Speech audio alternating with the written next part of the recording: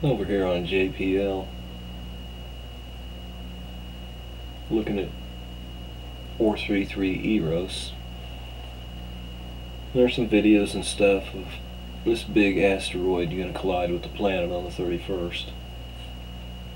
But I can't find a reason to be in agreement.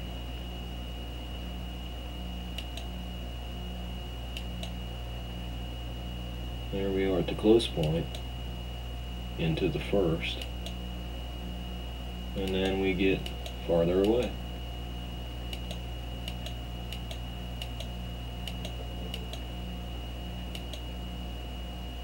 So we're already here.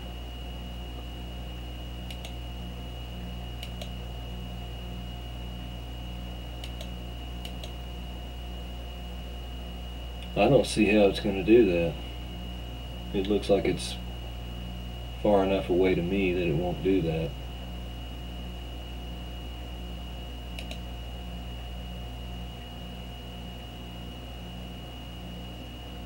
Now this is a little bit of information about it.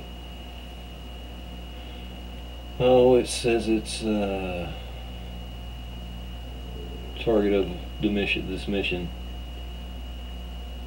the second largest, one of the most elongated, estimated dimensions of 20.5 by 8 by 8 miles. Qualifies as one of 3 with diameters above 6 miles.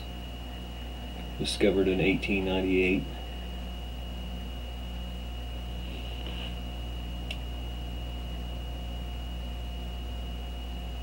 And then you can scroll down through your information and read up here.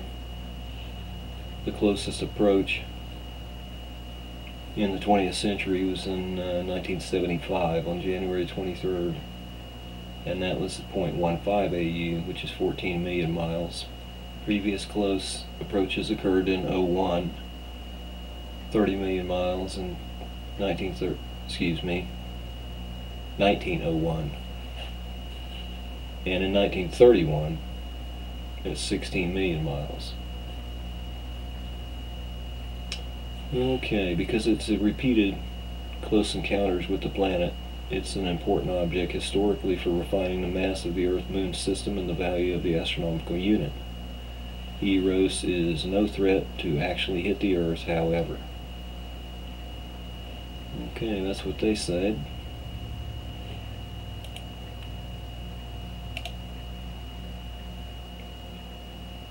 So let's check one more thing.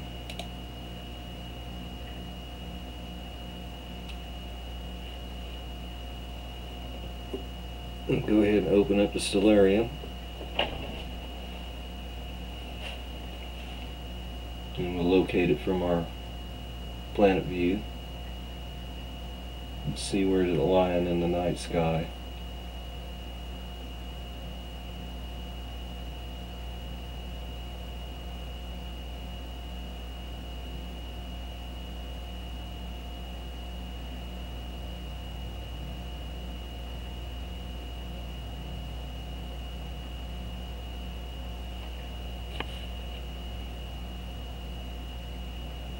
Okay.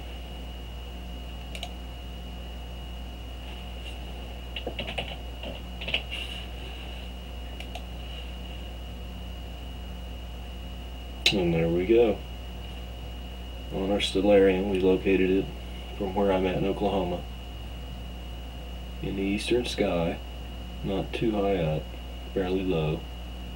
Mars being low on the horizon also. And the distance they provide on Stellarium is 0.174457 and some change.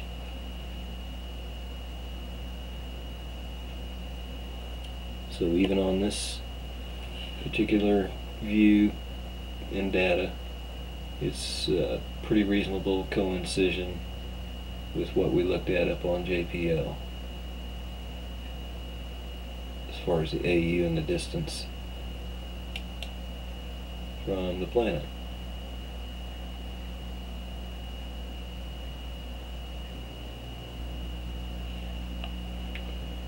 So to end this, there's one little odd article. It has nothing to do with the asteroid.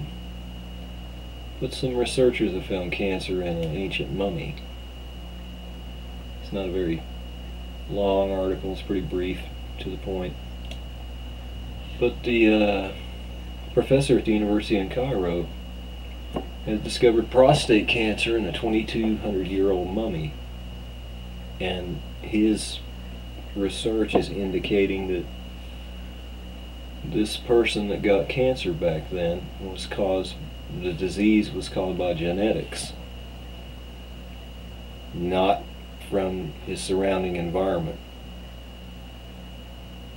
And that's key to understanding cancer, according to the researchers. And he said he was a man that died in his 40s. And it's the second oldest known case of prostate cancer. The oldest known case came from a 2,700-year-old skeleton of a king in Russia. So I've wondered that to myself, especially since I have some nephews and a brother that battling cancer. I wonder who the first person ever in the whole world to turn up with it was. Just a little odd article there. Back to Eros. I'm not really seeing anything happening on the 31st. So I guess I'm going to have to disagree with those other videos. This is not the Earth Cruncher. Not going to be the one. So